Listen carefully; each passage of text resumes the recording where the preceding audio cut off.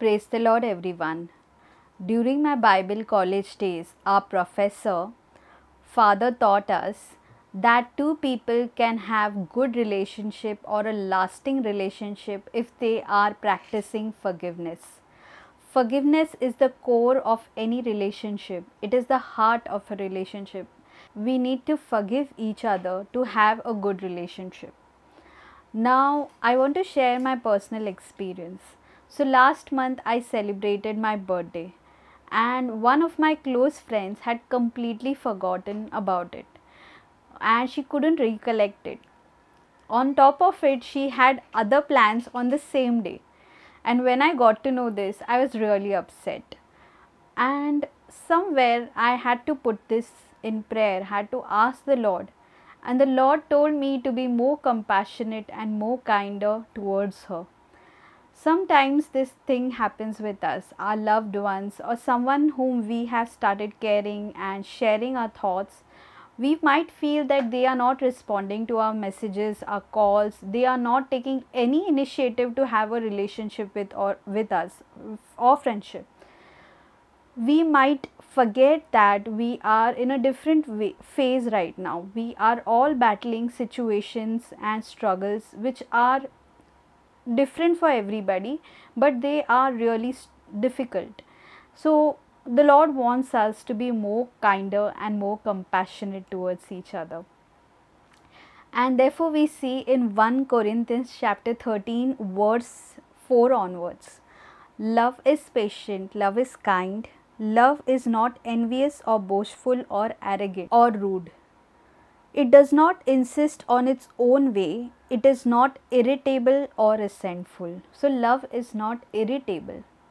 I had to forgive and let go of that incident and be kinder towards my friend, because probably my friend was going through a trial which I couldn't understand.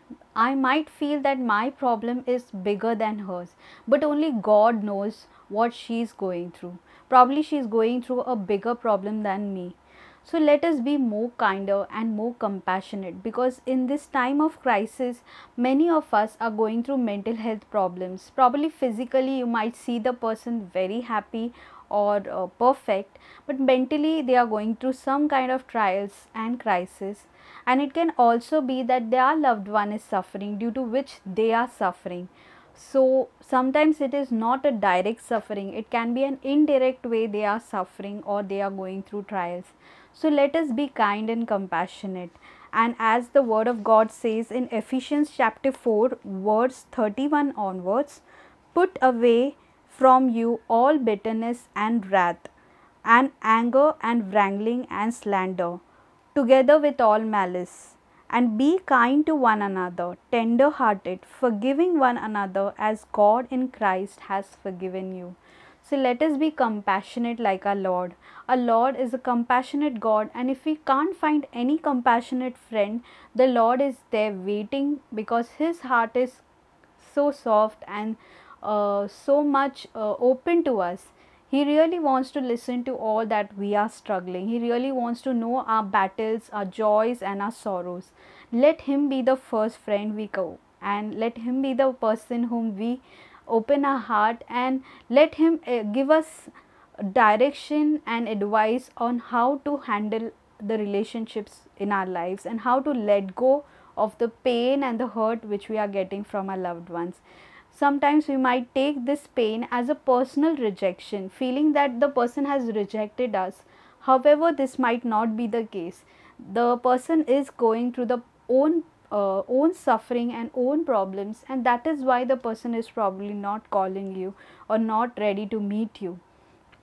So let's take away this message of becoming more compassionate and more kind hearted, and let's imitate our Lord Jesus, and let's love one another. Thank you. God bless you. Bye bye.